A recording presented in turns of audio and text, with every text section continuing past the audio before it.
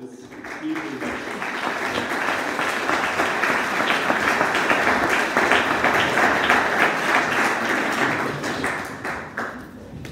Yes, hey folks, how are you tonight? That's very fun. Yes, it's a very narrow topic, as you see. Where do economics and the economy head taught, so it's very narrow. I will talk about two different subjects: macroeconomic textbooks, and then the necessary green revolution. Because at the moment, that's modern talking, but it's more or less cheap talk, you know. And so let's think about it. So the first point is dominant macroeconomic German, but not only German textbooks. This is we can say a global, international phenomenon. So in Germany there are 60 textbooks and 90% or even more are mainstream. That's what my economic assistant found out. He analyzed all these bachelor studies, and 60 textbooks, great, but then 90% mainstream, and even worse, the landscape in Germany is highly concentrated, and 80%, very few authors and books, and they cover about 80%, and I would say that's a lot. That's almost an oligopoly, if not a monopoly. So on the one hand, we have the unavoidable Gregory Mankiw, with Principles of Economics, Macroeconomics, and Olivier Blanchard. He was the chief economist of the IMF and belonged to a special university. And Gerd Illing, I think Gerd Illing only added the translator, because when you compare the American and international edition and the German one, you almost find no differences. And they're macroeconomics. And now you can say, well, but in bachelor studies there are a lot of other topics. But for example, the economic policy textbooks, they are very mainstream, and they have a very strong market liberal tag, which these other textbooks do not have in this way. So what's their basic structure? How do they react to recent incidents? And my favorite example here is the example of the financial crisis. And because we are approaching the next financial crisis, so let's have a look how they reacted to the last one. I refer to two textbooks here, micro and macro analysis, two books I wrote about it. There's a professor in Jena, he made a complaint, and but I assure you it was not him. Okay, and there is this nice saying of Paul Samuelson, and I think he's correct. I don't care who writes a nation's laws or crafts its advanced treaties, like with Mercosur, if I can write its economic textbooks. Well, there is some truth in it, because they are very influential, you know. Now, this is the most complicated slide, just at the beginning. So Mankiw and Blanchard-Illing, what's the current mainstream synthesis? What is it? And you will see it's a lot all in one, you know, surprising. So the new consensus model, or new neoclassical synthesis, DSGE, however you might call it, it contains elements of the neoclassical microeconomics, the classical neoclassical synthesis in Samuelson's textbooks, then new Keynesianism, Mankiw and this menu cost nonsense, more or less. Then a little bit of not Monica but monetarism. And then new classical economics, and also real business cycles. And these are the building blocks. And now you may be worried when you are interested in the history of economic thought, because they don't really fit together, but well in the textbooks. Maybe that's why they have 1,000 pages, you know, so that they can put one behind the other. And so that's a problem. There are contradictions. And this is a little bit hidden when you divide them in short, medium, and long periods, you know. So one theory is good for the short period, another one is good for the long period. Unfortunately, there are always short periods, you know, and the short periods don't stop, and then you have the long period effect, but there are always short periods, so I never understood how a long period could be independent of the short period. And I mean, it's a little bit ridiculous how I formulate it, but I see really contradictions here, and they more or less follow the efficient market hypothesis with a certain twist, but in general they do. And then there is one special element, especially in Blanchard-Illing, and that's the so-called new normal. And we talked about this, one on monetary theory and the QE things. So they assume a self-equilibrating system, but then the central banks play a major role, and that's new, because before you had automatic price level adaptations, and this did the job. Unfortunately, in the last 50 years, we did not see deflations, and so there is a certain contradiction when it can go only up and not down. And so the central bank plays the role of the great equilibrator, and they are not only the watchdog or the firefighter in the financial crisis, but they are also buyer and dealer of last resort, and that's a lot. And they play a very important role to fix the interest rate, and then everything works smoothly and well, more or less. And when you ask what do have these different, let's call them theories, what do they have in common? They have a certain market affinity. Marktaffinität. In German it sounds very nice. I think in English it's a little bit unusual. Market affinity, but okay. And then you have a certain minimalism, new institutional economics, behavioral economics, 20 pages, and then you continue with efficient market hypotheses. Students will forget this, and in the final examination they ask, what shall we say? The one or the other, and then, okay, then information economics, complexity economics, and a certain part of valuation disequilibrium aspects. And so that's a wonderful confusion, you know, for the students. Very bad. And there are many excluded, what do I do? So there are many excluded schools of thought, you know, and I saw here institutional economics, etc. So many doors which are open here are not open in these textbooks. Like post-Keynesianism, critical old institutionalism, I refer to this group not because I'm older now, but because I'm critical. Then socioeconomics, regulation theory, Marxism, radicals, historical school, neo-Ricardianism, ecological economics, feminism, ordoliberalism, and the Austrians. And now I will tell you what these different schools stand for. No, I will not. I will only make the remark, they usually do not have this market affinity, maybe except ordoliberalism and the Austrians. So what is excluded in the mainstream textbooks, there is a clear agenda behind it, in my view. And by the way, they do not support the efficient market hypothesis, but speculative bull-bear approach, BBA, you know, the BBA approach. Okay. And that's it's a pity that so many schools are excluded, and such a potpourri of different schools is put forward, because all these schools which are excluded have interesting points. Neoclassical economics as well, by the way, suboptimalities, yes, why not? Sometimes they play a role. The Austrians markets marvelous operations. In a certain sense, that's true. Public choice, rent-seeking, feminism, discrimination, Marxist capitalist exploitation, and that's my second point, most important, ecological economics, entropy, limits of growth, and the present-day survival constraint. So they all have different key aspects, and unfortunately, they cannot speak out.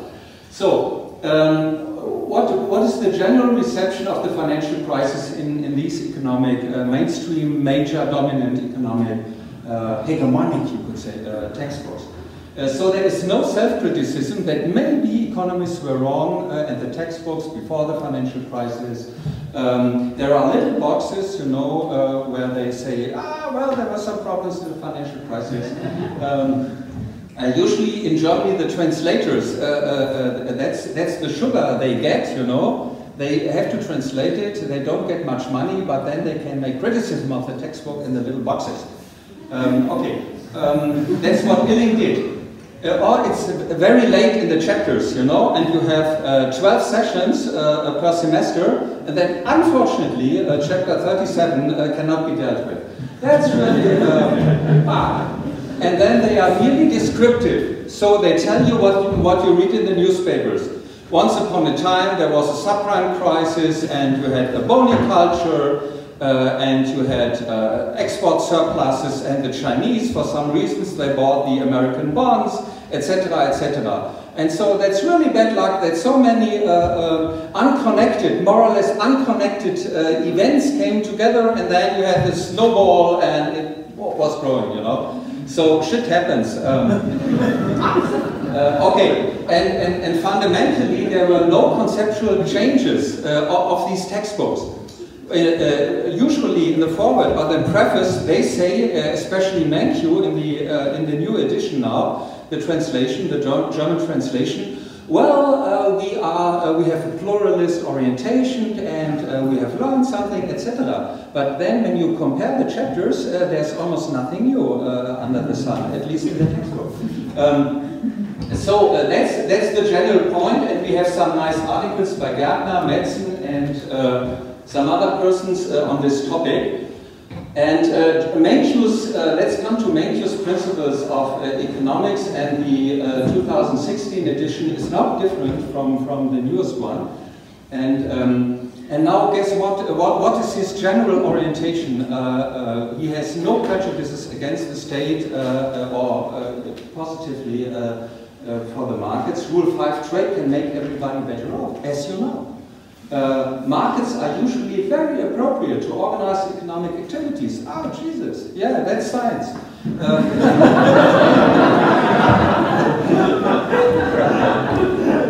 And prices increase, believe it or not, when the government injects too much money. So whenever we have a price increase, ask your government, you know, and read the Beipackzettel. So this is really a very neutral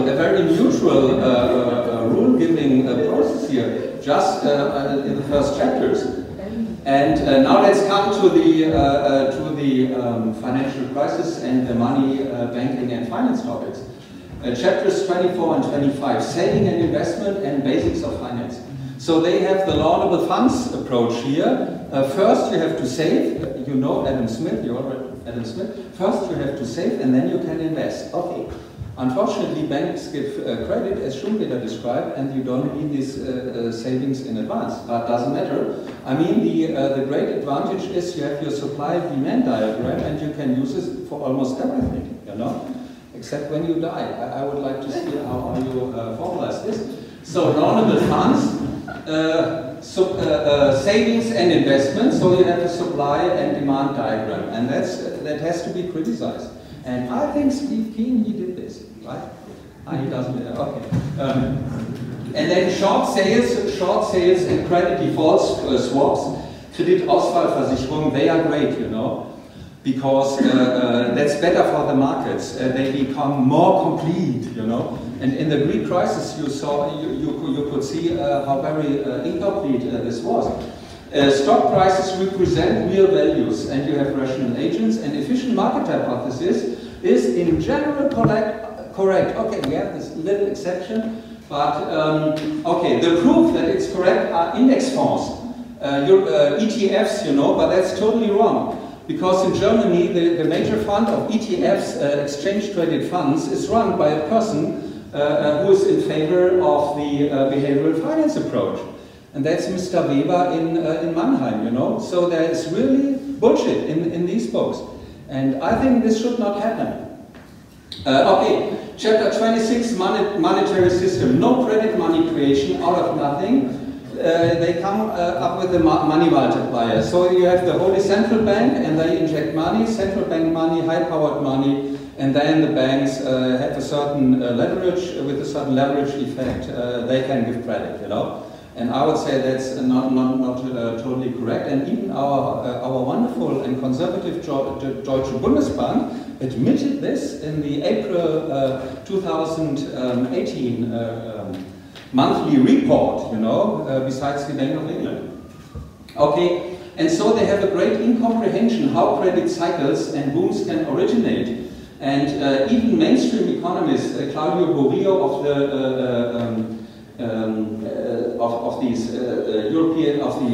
Bank of International Settlements in English, yes, he wrote about this, and even Brunnermeier and our good Ms. Schnabel here, they wrote about it, that usually financial crises have to do with credit expansion processes, exaggerated. And this has to do with the money creation process. When you ask Ms. Schnabel in Frankfurt, well, then you must support positive money to go to the root of the problem. Then she says, well, I don't know exactly what that is, And I mean, that's really cool. Yes. And many details in this book, for example, about quantitative easing, OMT, and all these nice unconventional measures. They are simply not correct. Okay. But we have the new chapter 37. By the way, only in the German edition. In the American edition, you do not even have this keyword, and you don't have this new chapter. So maybe they are more conservative, privately run, I don't know. And in the German edition, this chapter comes after page 1000, And the financial crisis is first mentioned on page 812, when the students usually are very exhausted. And the examination is very, very close. So, no, not the financial crisis, please, yeah? Some supply-demand curves, that's enough. And they present here only unrelated events. Subprime Bodia mentioned this. There are no reform alternatives are discussed. For example, is a state insolvency order, should this be supported in Europe, or do we need Eurobonds, I mean, these are alternatives. Why not discuss it, pro and cons? That's how science usually proceeds. And the state, that's crowding out, The state usually crowds out, In the US, you can see how strong the crowding out effect is. They only have 17 billion public debt, and you see the crowding out. And persistent budget deficits, or budget deficits in general, who knows, are a big problem. Budget deficits, very bad, very bad. The black zero, that's very good, and that's economic wisdom. They say. I mean, unfortunately, when they give comments in public, they speak a different language part times. Okay. And now let's come to Blanchat-Illing. And some Keynesians say, well, that's better than Mankiw and better than nothing. Before Dolin's book was published, maybe. But Kohlender called approaches or books like this one dirty pedagogy. And I think that's a good description. So you have the typical ISLM, but the LM with a vertical curve, because the Holy Central Bank can set the interest rate, yes? That's bad, because such a curve is much better, because you can be sure that you have a profit. Then there is a vertical Phillips curve, so whatever the state does, he cannot influence the general situation of the economy. You have a natural rate of unemployment, so whenever you protect labor, you increase unemployment, and that's very unfair, folks. There are over-regulated EU labor markets, that's how they call it, and they speak about European labor markets in general. The states, when they talk about the state, always in connection with state failures. So they make wrong things or ineffective actions, thanks to Phillips curve, natural rate of unemployment. So hands off what fiscal policy is concerned.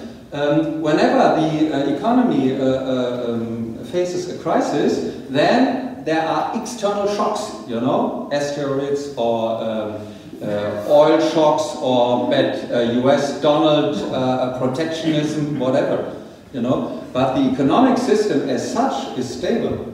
And so you always have external shocks, and then the system has to find a new equilibrium, plus the activities of the central bank. So there are no disequilibria effects and no snowball effects in the center of the market system itself. And that's the message. Pro free trade, climate change, does it exist, doesn't it exist? And in Blanchard-Inning, they don't even mention it. I mean, that is surprising. And that's why I have chosen the second part, you know, because they don't talk about it.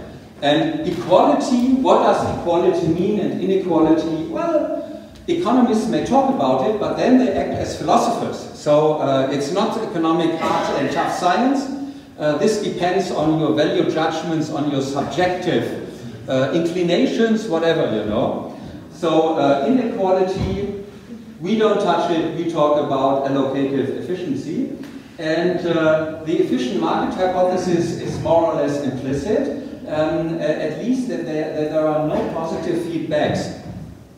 Because you can argue, usually I do so, that there are positive feedbacks in the financial system, because you have no controlling factors when the money supply or when the banks extend credits, and then the asset values increase and everybody feels fine, and then the interest rate goes down, and then the debt level increases, etc. And there are nice models. Steve, you have such nice models, right? Not as nice as that. Ah, okay. and finally, they are always in favor of growth. There are some chapters on growth and old and new and very new growth theories and all that. And that maybe we have to step back, no word about it. Okay, so deposits finance credits, but they are ambiguous because Illing went to a conference and then he was criticized, and so they put in a little bit, you know, this different viewpoint, but students will be totally amazed by these contradictory statements there. They are neoliberal and anti-interventionist in general, but the new activism, the new normal, that is important. So the central bank has to do a lot of things, even when they influence the price-setting process very strongly. But that's okay, that's necessary. So what Philip Myrovsky said, called techno-managerial governance, that's correct.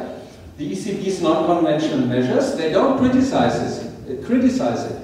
They say without this, the system may have broken down. Yeah, true. But then change the system. Now we have the central bank. And they are also, they are neoliberals and anti-interventionists, but the European stabilization mechanism, that's okay. And that's surprising, you know? I can't say both. I mean, I participated in many discussions, in some discussions with politicians or so, and they were decidedly liberal what the labor markets are concerned. And when we came to this, they changed, you know? It's like a disc, you change and it's just the opposite. And then you say, could you change again? And the only limitation is the zero interest rate, you know? That's the bad boy. When we can overcome the zero interest rate, then everything will work well. That's also Blanchard's message sometimes. And so, abolish banknotes, you know. That's a conclusion. And Visa, MasterCard, and the security services, for them that will be fine. And also for the state. Okay. Lessons learned, an upper limit for real estate credits, okay, limits for credits in foreign currency, for example, Polish people, they took a credit and they paid in, or they did this with Swiss money, and unfortunately there was an appreciation, and now they are surprised, oh, what can happen? Never make bets in foreign currency. That's the message, you know. The increase of equity capital, Basel III, wonderful, okay. But when you take, when you have a look, I mean this 3% leverage ratio, that's really not that much, and it is not even it is not even obligatory at the moment in Europe or somewhere else, and that's almost nothing. You know, you only have weighted the so-called weighted capital ratios.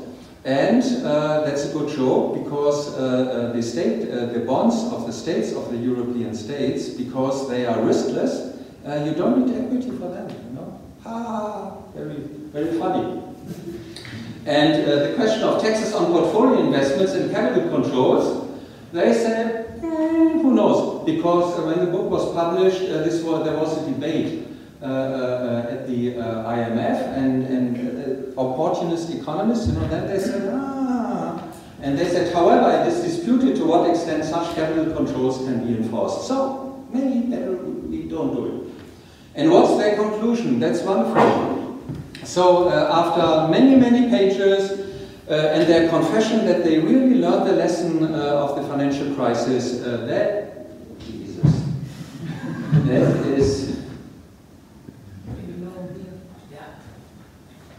is their conclusion. One second. I don't know what is happening. Let me try.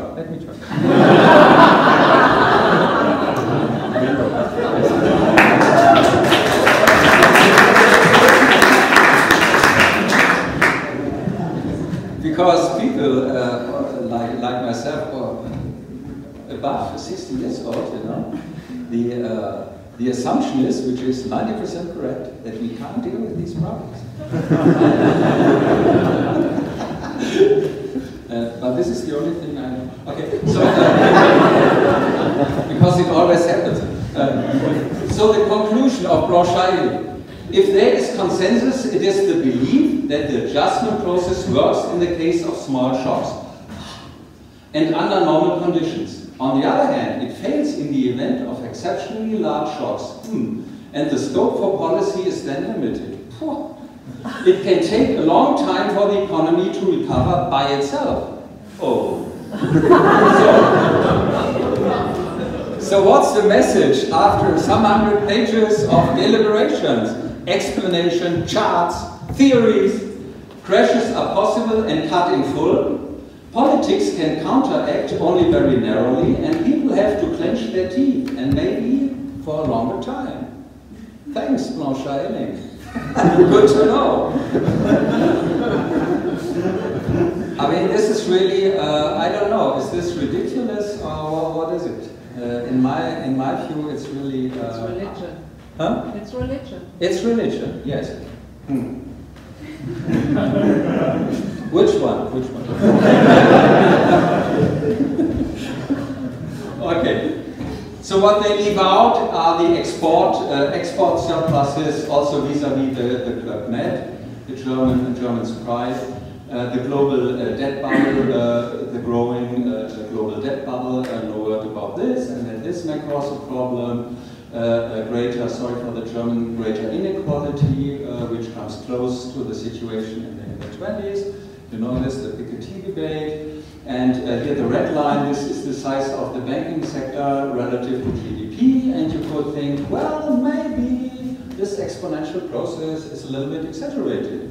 And we should shrink the banking sector. I mean, when you see this, you, well, maybe.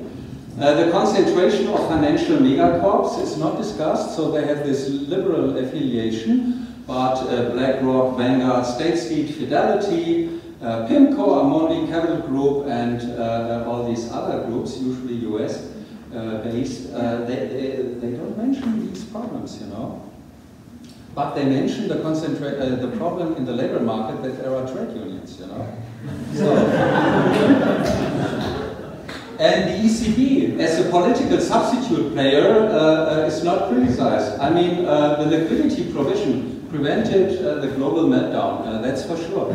But now it's 10 years after, you know. And there was a considerable complicity in the financial crisis, because the ECB, for example, and the Fed, or let's restrict it to the ECB, they could have implemented haircuts, and then, for example, the Greek bonds, the interest rate would have increased in 10 minutes. No problem. They didn't do this. So they say we are not responsible for this, and now we are the great savior.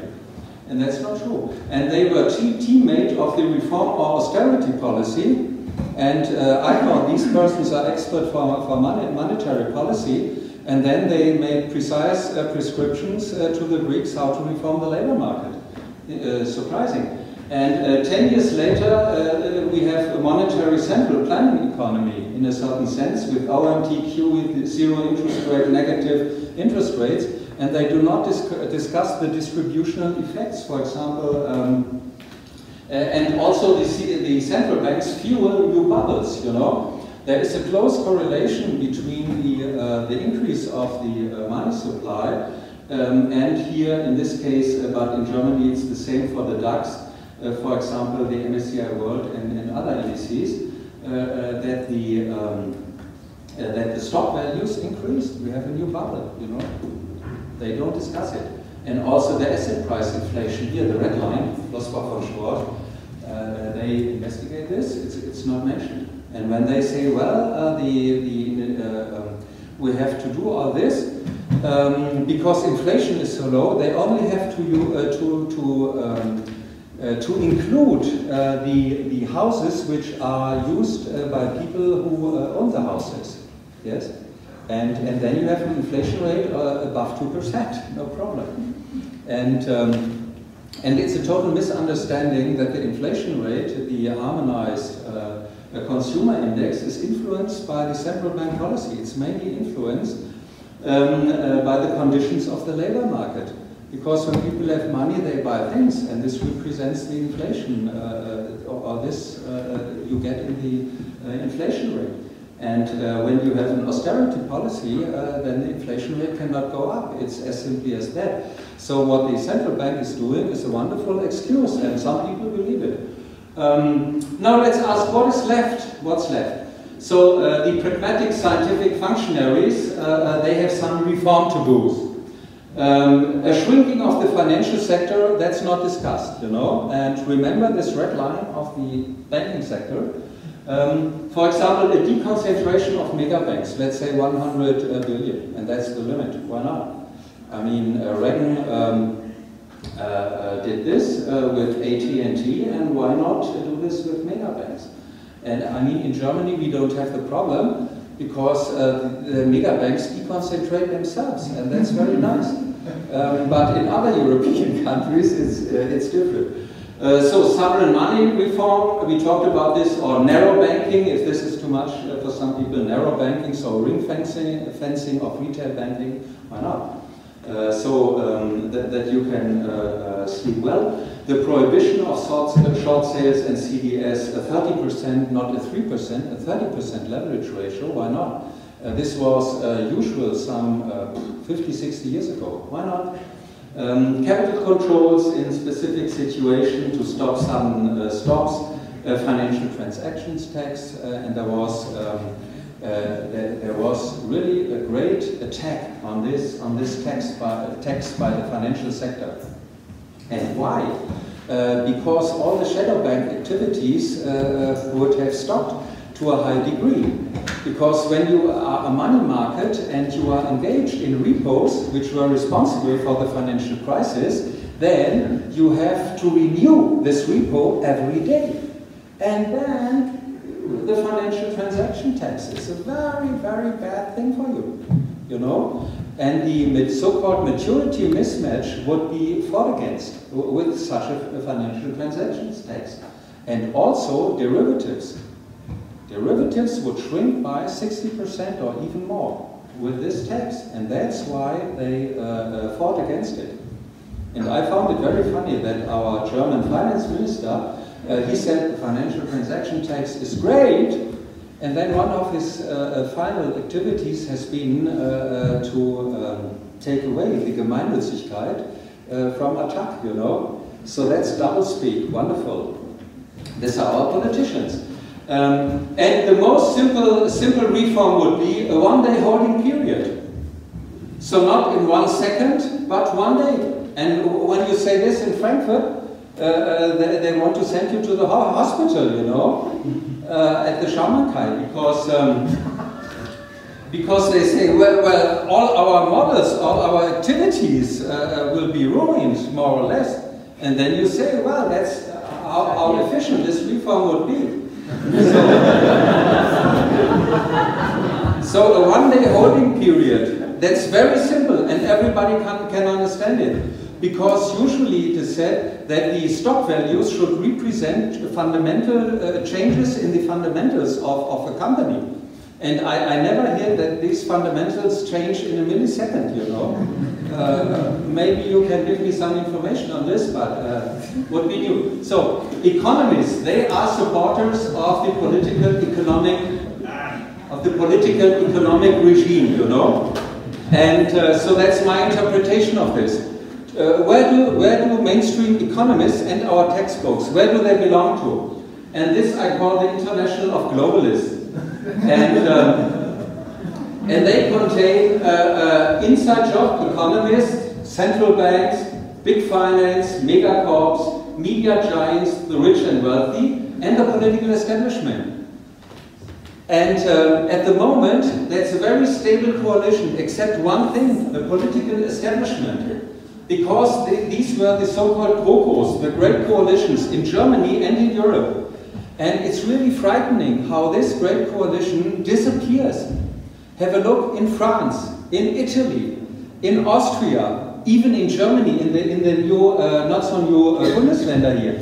The next elections in the States, the AfD may have the majority, not the majority, but most votes, you know. And you can have a look, United States, Brazil, Philippines, wherever you look around, India, you know, and it's really surprising that this political establishment of the middle, it begins to disappear. And I think this is really, really a very problematic thing, not because I like this political establishment, but I dislike more people like Bolsonaro, who says, well, the rainforest, we have our wonderful Mercosur treaty now with the European Union. There was no revolt. They send us cheap, wonderful German cars, and they get soybeans, and we cut the rainforest. I mean, that's a great deal, isn't it? That's what's just going on the last days. Okay. Now we can ask, okay, you criticize the textbooks. Are there alternative textbooks? Yes, Goodwin and Dorman, for example. Even in German, believe it or not, there are some good books on micro and macro. And then we have alternative textbooks in English. Sometimes they are absolutely unknown. For example, what am I doing? For example, Kohn, Reintroducing Macro. Excellent. Chapter 11 on central bank policy. Here we have some others, the core team, okay. Dulin and Reardon here, with a strong ecological perspective. That's one of the newest ones. Okay. And these books, they deal with positive feedback, speculation, herding, irrationality, the central bank policy as an interest group, politics, even narrow banking is discussed, and the prohibition of CDS. Okay, now I wanted to present you the shadow banking system, but I think that's too technical. And, and therefore, my second point here is, beyond GDP autism, and my interpretation is that we, at the moment, we experience this economic system's last jerks, you know. So it's dying. It's like the German Democratic Republic in 1989 or 9 or so, or Germany in 1943, you know. It's like this. People are living their normal lives, but everything breaks down. And when you have a look around, there are 30% less butterflies, etc., etc. The Gulf Stream doesn't work, the jet stream, you have problems, etc. So what we need is this going beyond GDP autism, and this is Gross national happiness. Let's talk about Bhutan. So there are a lot of different aspects: cultural diversity and resilience, community vitality, and I will focus on this here, ecological diversity and resilience, because I went to a demonstration of the Fridays for Future, and at the end you were allowed to walk with them. It was in Wetzlar, and many people talk about this, and it's the main topic, but I think that most people do not understand how problematic all this is. So let's come last time to our economic textbooks, and here you can see, on 3%, 1.8. That's the record. Goodwin 6.9, but that's the alternative textbook. So in usual textbooks like Stiglitz, Samuelson, McConnell, Menschel, Krugman, and Frank, and some of them are considered alternative, like Frank's, for example, Krugman. So the ecological aspect covers between 1 and 3, 4, 5, 6% of the content, you know, and that's not that much. And okay, as you all know, we live in a global ecosystem. Sun energy comes in and heat goes out, and yet then you have an economic subsystem, and the crucial question is, how big is this economic subsystem? And here it's really small, you know, so you do not have so many sinks, and you have enough resources here, because we are a semi-closed system vis-a-vis the sun. And now this economic subsystem grows bigger and bigger, and now it's like, no, that's not possible, but maybe like this, you know. And here, it's like this. Wonderful picture. And this here, let me see.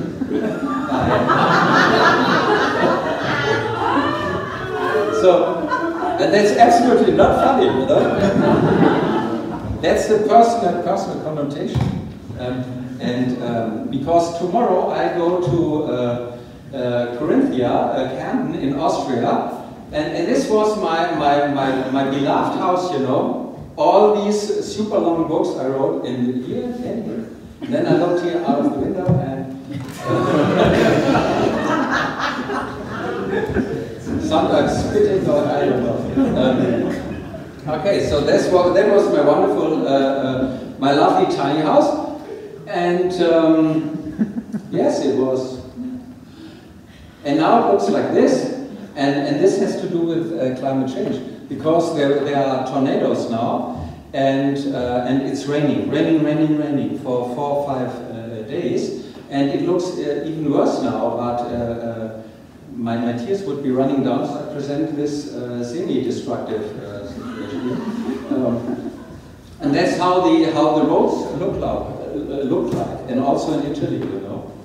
And so, in my view, apocalypse is here and now. It's very close, and that's absolutely no joke. And tomorrow I go there and try to pull it down. Abriss ist angesagt. Yes, really. And here you see some numbers, you know. And I mean, this is mentally illness when you pretend that this can go on. Here you have from the 50s to 75.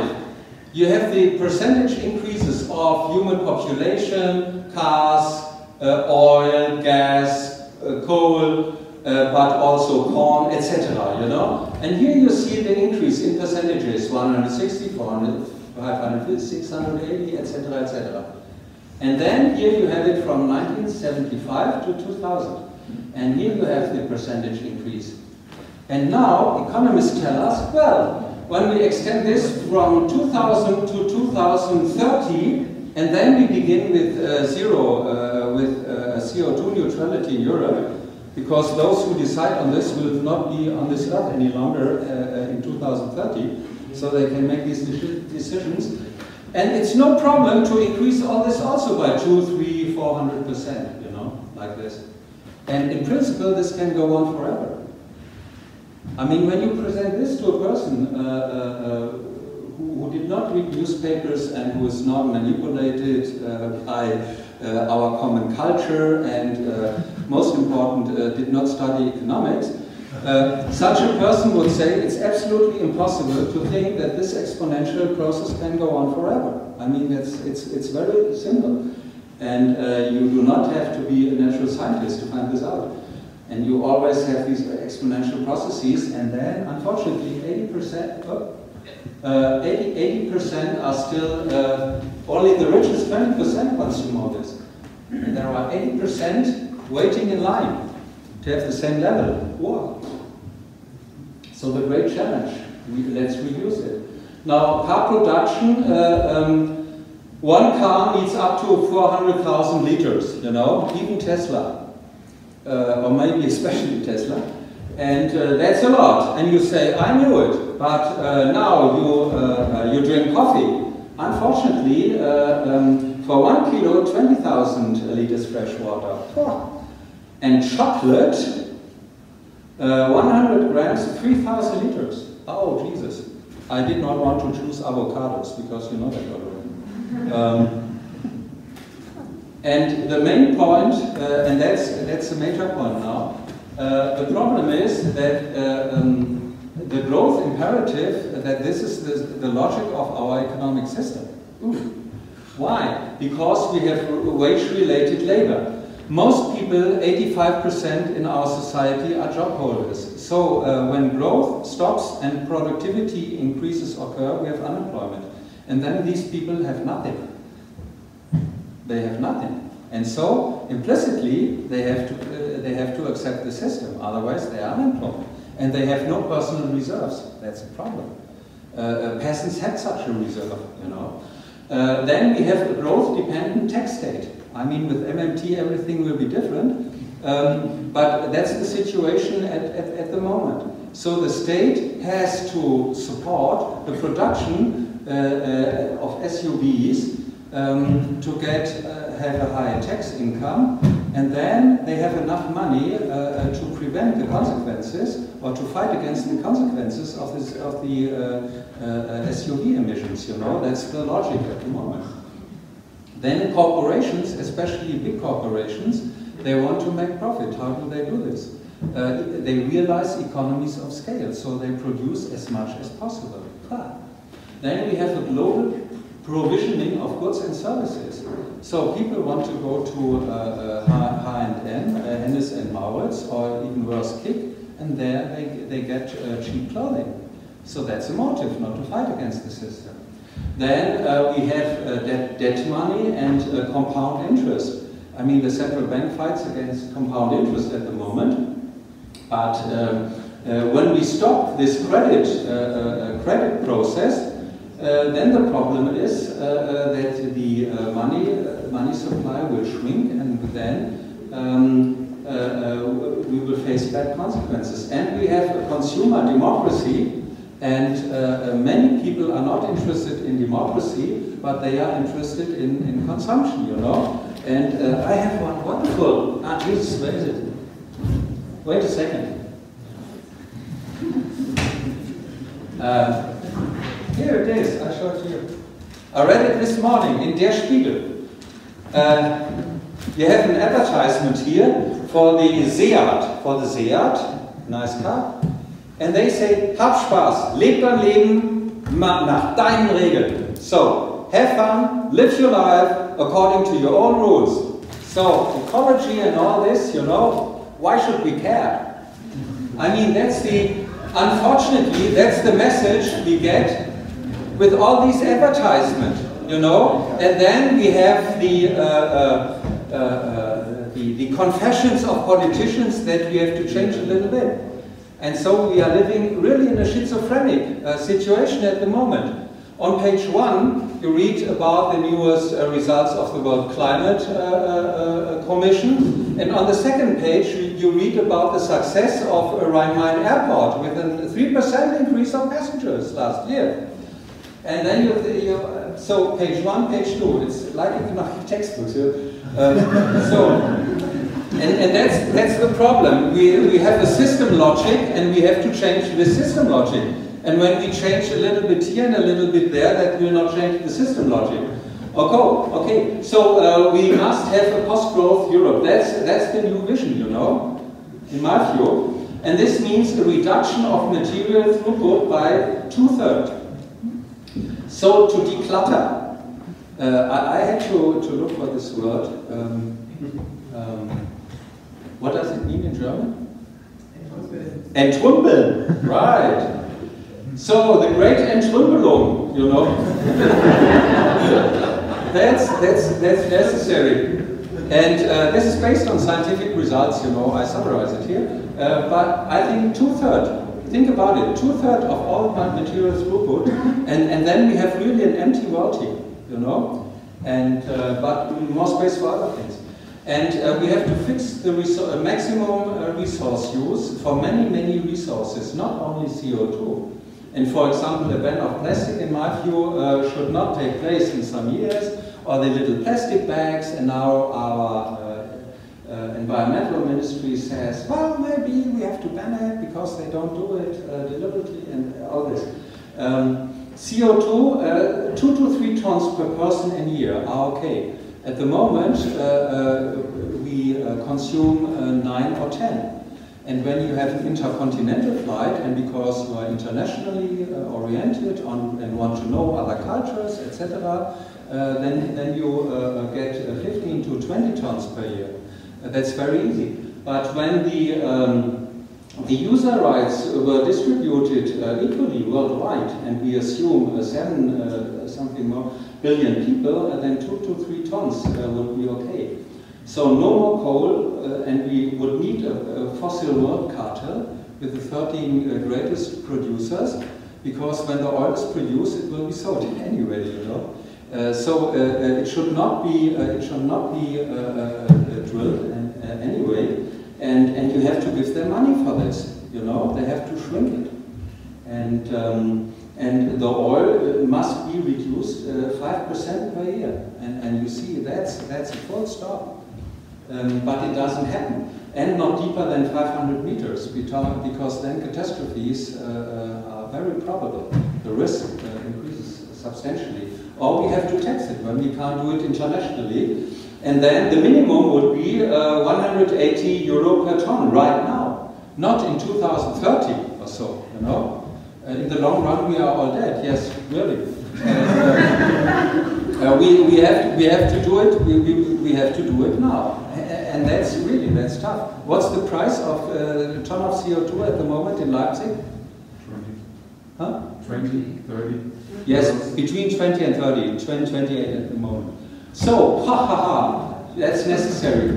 And in my view, these are the last slides, by the way, we need fair trade, but this means no social-ecological dumping. And therefore, we need socio-ecological climate tariffs. When flat screens are produced in South Korea for a very low price, we are all happy. But have a look how it looks like that. And so we need such climate tariffs. And then they will change their production techniques, or we will do it ourselves, you know. So I'm absolutely in favor of these tariffs, otherwise it doesn't work. I know, this is exactly the opposite of the WTO and all these other institutions tell us.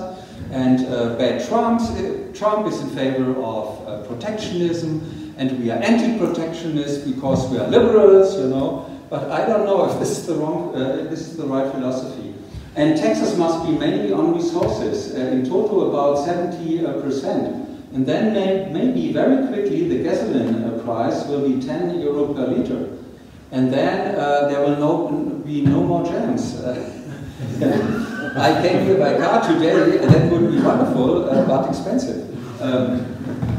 And so dematerialization and common usage, that's very important. And we had this discussion in this MMT group, one person mentioned it. Formal employment, 20 hours per week. Not more. We are too productive, unfortunately, you know. And scientists are allowed to read books, so there is no webcam checking if they are playing table tennis or so and not reading. I hope this will be allowed. And we also need active repair cafes and care work, you know. So Eigenarbeit in the Nico Pech dictionary, Eigenarbeit and care work, Sorgearbeit, very nice word, not in the Heideggerish sense, you know, but care for your older people, etc.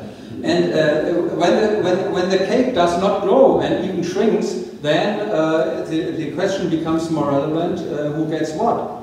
And so you have a look at the distribution of the cake. And then there should be a maximum income spread, Herman Daly's point also, of 1 to 10. Otherwise we get a social revolution. And this will have very painful consequences. We will have usage regime changes. I don't know how to call this in a better way. So no private cars. All this electricity stuff, that's nonsense, you know. When you take the ecological rucksack, the footprint, private cars are simply not sustainable. Very easy. And they can make research as they like in Stuttgart. And there would be almost, I do not mean the manipulations, and there would be almost no flights, folks, unfortunately. Maybe 2 intercontinental flights in your lifetime, so you have to plan it very carefully. But Greta tells us how the alternative way, you know. And when you only have to work 20 hours, you have a lot of time to go to the US. Okay. So local production and deglobalization. And many industries will disappear, and there will be very high unemployment if we really do the necessary. And then the question is, how do we prevent a counter-revolution? And therefore, we need a conditional basic income. Conditional in the sense that we that people who get it unemployed, that they will work for communal social or do communal social or ecological work. And there's a lot of things to do. And now, where does the money come from? If we want to become independent of the finance industry and of the growth imperative, so that we get the taxes. And here there is only one possibility, and I did not include this in the last 15 minutes as an opportunist in the MMT discussion. No, we need money gifts of the central bank, you know. So the central bank gives money to the state or public institutions, and then they think how the unemployed, what they can do, what makes sense. And to get rid of plastic, that would be a great job. And we have to deal with this for centuries. And finance has to shrink and to be simplified. If not, yes. I didn't know that it comes here. So, I mean, we are living in the Anthropocene, yes? And we are really on the way of self-destruction, and that's no joke, or a very bad joke. And think about methane hydrate, I think that's the word. Okay. Methan hydrat, that's a very unstable molecule and combination. And there are billions of tons in the permafrost and in the oceans, you know. And now scientists find out, well, these methane molecules, they will show up very quickly. And that can cause a major catastrophe, like the catastrophe which happened 60 million years ago. Okay. So what we need, last slides, we need grassroots movements, and at the same time, central planning is necessary. I know, younger folks don't like central planning, and I'm absolutely not a socialist, you know. But when we tried to ration the resource usage, I don't know how we can do this in a decentralized way like the Greek polis some 100 years ago. That will not work. And this must be decided and allocated collectively. I think this will not happen in the near future. We will face major ecological crisis, and then maybe in Europe or worldwide, people will change their mind, I don't know.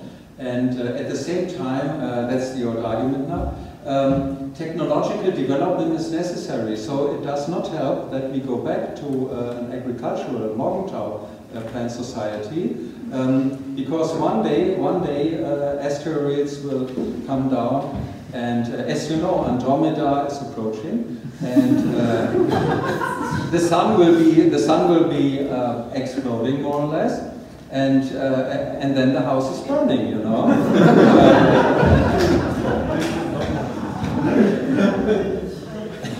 And therefore, we need technological progress. But this should not be oriented towards privately used gadgets or so. It's like the landing on the moon, you know. These projects are important. Not now, not in the next 10 years, but in principle. And mainstream economics, there are sounds of silence or disorientation. In Dortmund, there was this conference of the Fridays for Future, and Christoph Schmidt, our supervised chairman of the advisory committee, he was there and he made some calming proposals, etc. So that's the mainstream, and pluralist economists, for them it should be a major concern, and they should point out how severe the situation is. Yes, that's our wonderful planet in the silent universe, so we are responsible for all this, and yes. And a new imaginaire for human civilization is necessary, and my favorite here is Ernst Kallenbach. I couldn't get a better picture. This is a book written Ecotopia in 1978, and there 50% was given back to nature, and you could hunt there, but you could not use machines or so. And it's high technology plus a primitive ecological life, you know, because we are body-centered beings, and we like biodiversity and all this. And then we do not work so much, and because this was written in the 70s, in exchange for hard work, there was a lot, there should be a lot of sex and drugs and rock and roll. I mean, that's an alternative, isn't it? Well, that's our mission, their future, and let's heal the world and make it a better place. And that was the last slide.